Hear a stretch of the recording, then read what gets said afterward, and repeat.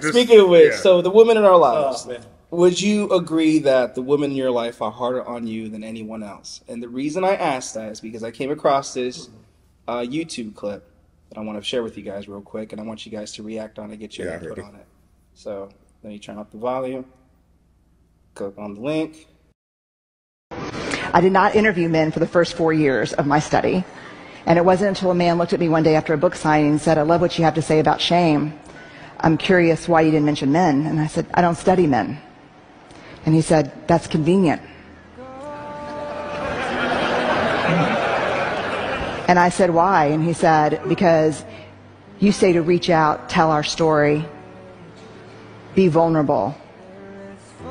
But you see those books you just signed for my wife and my 3 daughters?" I said, "Yeah. They'd rather me die on top of my white horse than watch me fall down." When we reach out and be vulnerable, we get the shit beat out of us. And don't tell me it's from the guys and the coaches and the dads. Because the women in my life are harder on me than anyone else. All right, so Ron, that one day I spoke with you a few weeks ago, I never talked to anyone else about that. Imposter syndrome? Oh, yeah.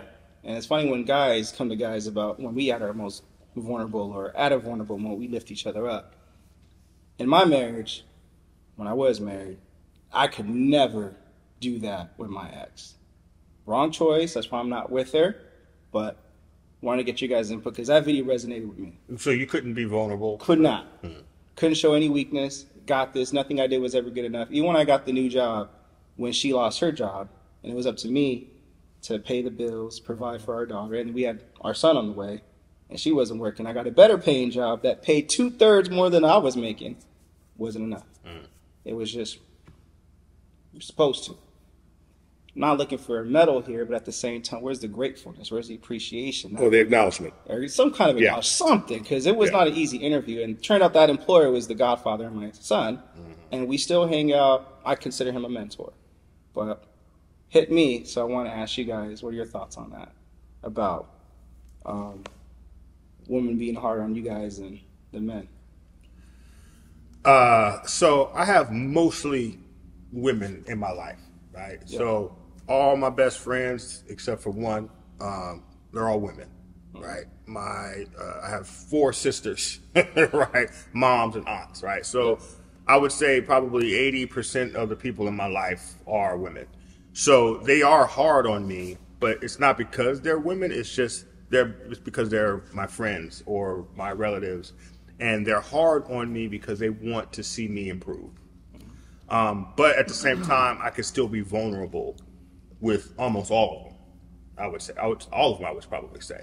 Some more so than others. And I know who to go to for which thing. Yeah. And I know who not to go to.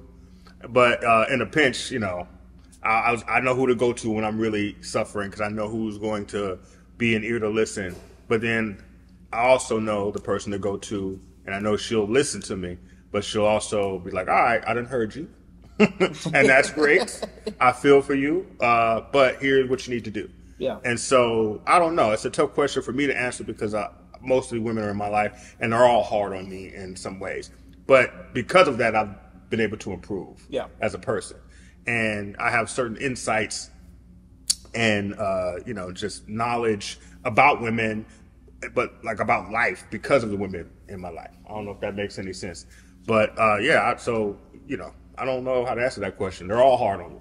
But it's in a good way because it's for the betterment of myself and for them because I'm in their lives, and so I have to be able to provide for myself, but provide for the people in my life, which are mostly women anyway. Right. So it's a good thing.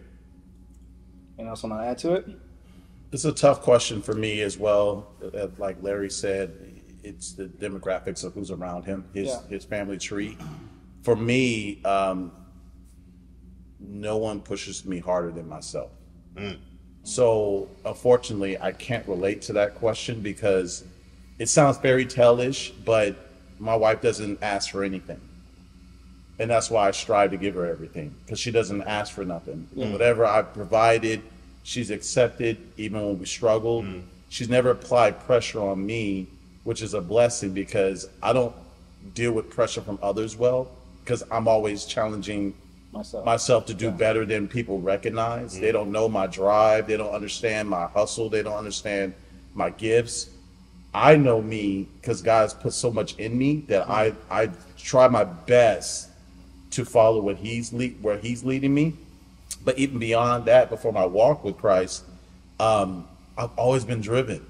I've always been motivated to do more, have more. So I never really needed outside pressure to help me go a certain direction. That never worked well with me. I'm coachable, but my wife doesn't apply pressure that will be combustible for me. Right. A lot of times I'm checking my own ego at the door. Like, I did that, I was out of line before she even will say it. Right. I can kind of read the room and read her energy and be like, okay, that was on me. Mm-hmm. So because she understands me, she doesn't apply anything that's too much. Now, sometimes we do need to be pushed, but again, I'm pushing myself. So that's a one-off for me, that my wife isn't like that supportive in their vocal sense. Mm-hmm. She's more supportive in all the other things she'll carry, because she knows I'm trying to figure something out. It's almost like an unspoken language. Yeah. So I'm blessed in that regard. But and we've grown with each other where I can be vulnerable, even if I don't have the answer. So like recently, we've been struggling with our daughters because one's in college, one just finished college, and one's going into her senior year in high school. And I've had to like say to her, I'm grieving my babies not being babies anymore. Yeah. That's something I brought to her. Those are things that I'm driving the bus on in conversation. And so I'm pushed by myself to just be the best leader and example for my girls. Because I didn't have a father in the home to model after. Yeah. Whether it was a good day or a bad day. I didn't have a father at home to help me with homework. I didn't have a father at home to tell me who to hang out with. But I had a heavenly Father that kept giving me nothing but the best around me.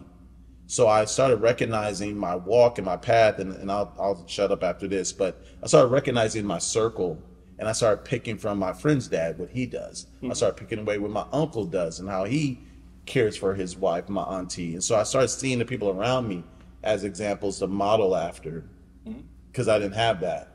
And I'm just like, I'm a mirror of my community and people I hang with. So sometimes a chameleon in that regards. But with my wife, she's not that vocal leader like that.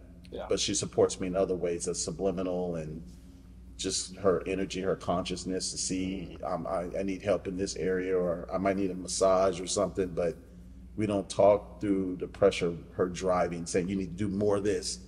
We don't have those kind of conversations all the time like that. So I wonder if I don't know if it's just a black woman thing or if it's a woman thing, but I've only experienced it with black women where like they don't need to say anything. It's like a look, right? And I don't mean like the bad. I don't mean to look like, when they look at you and they're like, that's you're in trouble. Funny. That's funny you say that, because mine says it. That's hilarious. That's hilarious, because the funny thing you say that, the look my wife gives me is the most important thing. How she looks at me tells me everything I need to know. Mm-hmm. It's a black woman. I get it. Yeah, I think it's a black woman. For me, it's just whether I was married to someone else, it's the look. Because she doesn't necessarily need to be vocal. Yeah. Because you say you can walk in the room and feel the energy from her look, and you already know, okay, I need to, that was on me, I need to check myself. Yeah. Because she doesn't need to verbally communicate, because you guys are so connected, and you've been married. Before you got married, y'all were in a relationship for such a long time. You know those nonverbal cues. Yeah, absolutely. And so I feel like that's fair. She didn't need to talk to you about something that's wrong or not wrong. She can just shoot you that look, and you're like, yeah, all right, babe, I got it. Yeah, and trust me, we do have our conversations. Sure. But for motivational purposes with your question, she doesn't lead me in that regard. I'll end it with this. We have a coworker, or you know her. When we're doing a food shoot at the restaurant, the casino, I was like, I don't know what looks good. Does this look good? Let's try it this way. And my boss was like, just try it. And we just know you'll make something happen. We like the way your videos come out. The other girl was like, she's more of a planner. Like, Nate, you need to plan this. Okay, well, this is my first time doing it. I thought you know how to edit. I do, but I'm not a food photographer. I'm not a videographer. I just give me some clips and I'll do my best to make it make sense. So I'm learning on the job here. And plus, it's a brand new department and a brand new position that was just created a couple months ago. So I didn't take it personally. She was like, hey, you have to be prepared and you can't do this because we're on a time slot and you have to be respectful. That I'm a model. I did this before. Yeah. If I show up to a shoot, it's very unprofessional. People get mad. Like if I'm only booked for 2 hours and you taking 3, I'm leaving at 2. Yeah. I'm not going to wait. You're going to approve my 3rd hour? Then I have to go through these, you know. So the next day in the morning, like at 7 a.m., she sends me a text. Morning, I'm sorry if I came a little harsh on you. You're doing great. I just want to do the best I can. I want to help you out, and from what I can tell, you're doing the best you can. So, I'm sorry. And I'm like, no, we're good. Like I'll humbly take any opinion that you have. It's just a learning experience for me. So I think the question is, it just based on your life experience. Guys can be just as hard as you as women can too. Why did I chose that question? Just because it's a reaction to that video. Well, that's in the business environment too. So with business, you want to set expectations. I'm the only guy in that like department, so in your relationship, you want to set the expectation. But that's a business encounter where you're trying to get a project done with your spouse, which you started that's a different with. thing. Yeah, that's another. That is completely different. Completely different. Completely different. Because it's hard not to take it personal when that's the nature of our relationship is personal. Right? In a professional setting, it's not personal. At least not supposed to be. So you have to take that constructive criticism. But when it's your girlfriend or your wife, that's a personal relationship. So everything is personal. But now, even with that, even with the personal matter, though, let me capitalize on what Larry said. Even with that, it's for the benefit usually of the marriage or the relationship or whatever the situation is.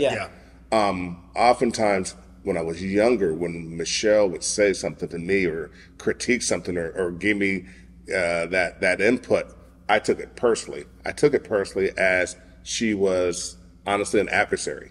I saw her as an adversarial relationship. Even when we argued, I saw you as an adversary. And one thing she said, Orlando, I'm never your adversary. I'm your wife. I'm your partner. And I'm never your adversary. So if you treat me like an adversary or an enemy, that's going to interfere with our relationship. She goes, well, if I'm telling you something, I'm giving you some feedback, it's because I care if I want to improve things. Since I may see something you may not necessarily see.